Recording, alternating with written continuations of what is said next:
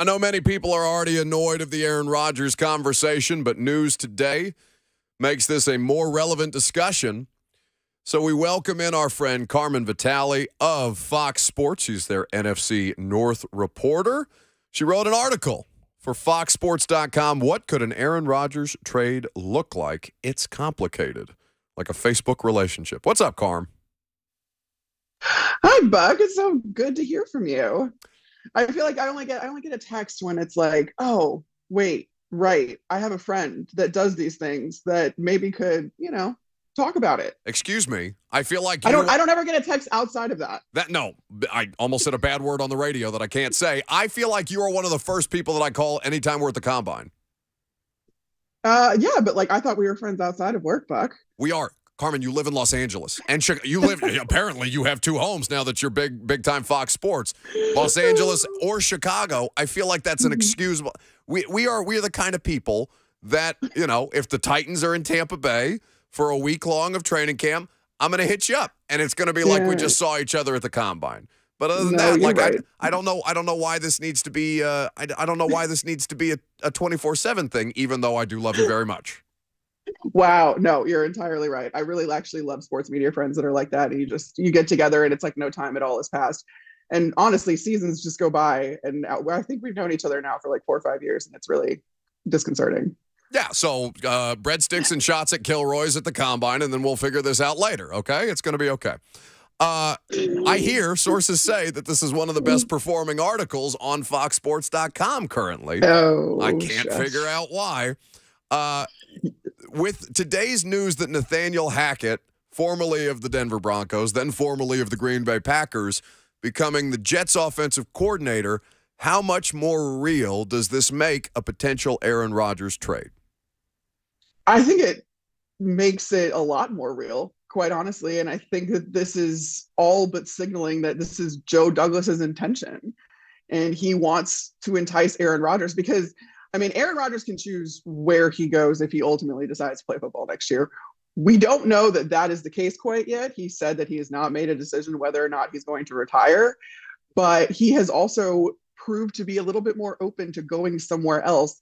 But that is ultimately up to him. The Packers have said they want him back. So he can kind of pull all of the puppet strings in this situation. And I have to imagine going with an offensive coordinator to a good situation in New York. Let's be real here. They've got a really good defense. They could use a little bit more work on that offensive line, but they've got some really exciting weapons too on offense. And then with an offensive coordinator that you won your last 2 MVPs underneath. So it seems like a good situation that they're setting up to give to Aaron Rodgers on a silver platter. So, as far as the puppet master element of Aaron Rodgers, why is this any different than the last 2 off seasons with him, Carm? I don't know that it is, really. And I feel like he said he's not going to hold Green Bay hostage, but and granted, free agency hasn't come up, all that other thing, but there are dominoes that still need to fall that are waiting on his decision. And this Green Bay front office has to be scrambling at this point, trying to figure out all of the different scenarios that could play out here, even if he tells them that he's going to play football tomorrow. And they are in cap hell. They need to shave off about $14 million, I believe, off the cap. And there aren't a lot of easy ways to do that, and even with trading Aaron Rodgers. And they're kind of in between a rock and a hard place. And so I think that the easier part for them is if he does stay. But if he doesn't want to, they're not going to make him either. Carmen Vitali of Fox Sports is here with us on 104.5 The Zone. At Carmi V is where you can follow her on Twitter. And, of course, FoxSports.com is where you can read it. So the complicated part of the trade, $60 million cash money is what this man is owed next year. How much further do you, and obviously I don't want you to give away all the details that are in the article. I want people to read what is one of the best performing articles on FoxSports.com. Oh, my God. But how much more complicated does it get? So there are situations where if Green Bay decides to trade him prior to the June 1 deadline, they can't save any money off the cap. In fact, they add money to their cap hit and how much they're going to be over. They add about $8 million because he will be due a $40 million cap hit. in dead money at that point. But then you basically get to take advantage of any collateral you would get for him in the form of draft picks immediately. You could put those towards the 2023 draft. You could acquire draft capital in this draft. Now, if they wait till after 6-1, they can actually save $15 million on the cap, but then you're delaying any return on Rodgers to 2024. And you haven't even picked up Jordan Love's fifth-year option yet. That's the other part of this whole puzzle, too, is you've got a quarterback on his rookie deal still. And honestly, I think they've kind of missed the window with him as it is to build around him and to kind of take advantage of the fact they have a quarterback on a rookie contract, because they've tied up so much money with Aaron Rodgers and they just can't seem to move him. I think what they should have done is probably moved him last year. So now there's, like, again, that's why it's complicated. Like, I'm talking in circles because there's not a really great option for Green Bay. Right. And even if he does stay, his cap hit continues to escalate as per his contract the farther we go into this. They do have an out after 2024, or like into the 2024 season, but it's still expensive. Like, there is no getting out of this deal without having to shed or pay this man some serious money. His cap hit is actually only 31.6 going into next season, because some of that is the 58.3 million due to him is 58.3 of it is 55 of it. I'm getting my numbers confused. They're all in the article. Most of it is an option bonus.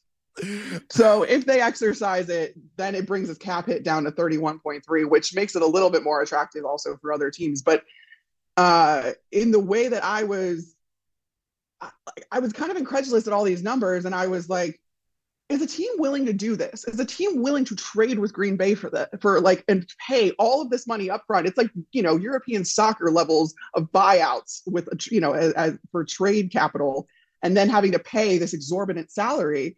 And I talked to a couple of coaches around the league and they were like, absolutely. And I'm like, this is insane. Well, this is the nature of quarterback thirsty teams in the NFL, right? And we understand that Peter King had reported that Green Bay will only trade him to an AFC team. They don't want this dude coming back to haunt them at any point in the next couple of seasons. Should they end up moving on from him, or should he end up moving on from them, is probably the more appropriate way to put it. So we'll see what happens with Aaron Rodgers. But given that you cover this entire division, the Chicago Bears, the number 1 overall pick, I was having somebody make the case to me this morning that Chicago should draft a quarterback. The percentage chance of that happening is what with Justin Fields on the roster? Well, I think that it's interesting if you're talking about drafting a quarterback with the intention to trade that, or drafting a quarterback with the intention to use him. I think there's very little chance that you are drafting a quarterback with the intention of him, especially with the number 1 overall pick, to sit behind Justin Fields. And I don't think that it makes any sense whatsoever to start over again from square one. That's why we're still waiting on the full evaluation of Justin Fields right now, is because it's his second offensive coordinator and not even 2 full seasons of being the starter. And you need to give him time to develop within a system that is being tailored towards him also. Like, Luke Getsy is building this offensive system around Justin Fields. This last year wasn't great. They stripped the entire roster down to the studs. And I thought that they would maybe keep like a bubble around Justin Fields, like making sure they were still investing in offensive line so as not to get him killed. But then you realize that the man can run and maybe he can get himself out of danger, although he was injured. There's a ton of factors here, but everything leads me to believe that they are still going to have to try with Justin Fields. You gave up so much capital to get him, and I realize that was a prior regime, but you don't want to start all over again. New quarterback, learning a new system. You're not going to get anywhere with that. You're not going to build the foundation. That's what the GM, Ryan Poles, Matt Eberflus are very big about, the fact that they're building a foundation. And if you already take away one of the bricks that you've laid, that's not building a foundation at all. So I really think there's 0% chance that they're going to take a quarterback with the intention of using him.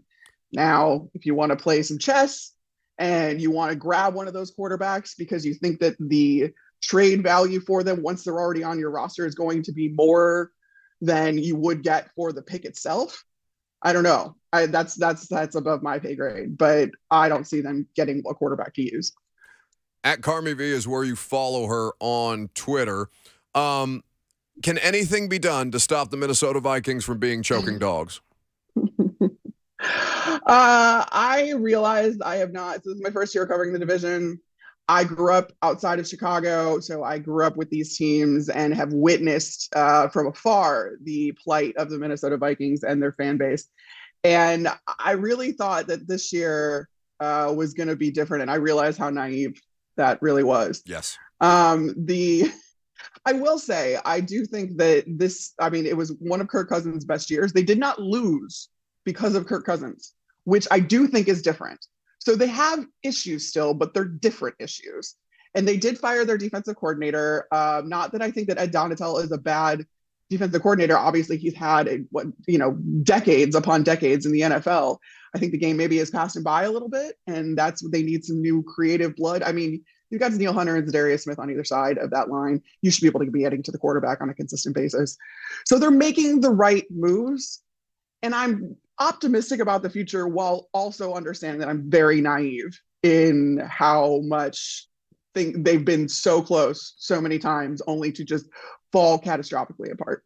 Okay, so we are currently on video for those of you watching on Zone TV, Facebook, YouTube, Twitter, and Twitch. Half the YouTube chat has fallen in love with Carmen. The other half is asking me to ask you questions about something that I'm currently being dragged for. Carmen, did you ever at any point, because I know this is your second favorite thing outside of football, is making fun of me.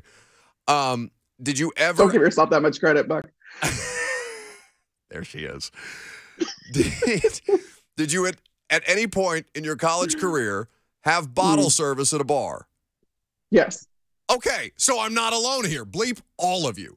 All of you. Buck, I went to Arizona State. Okay. So it is... I wasn't getting bottle service at like a grungy college bar. Yeah.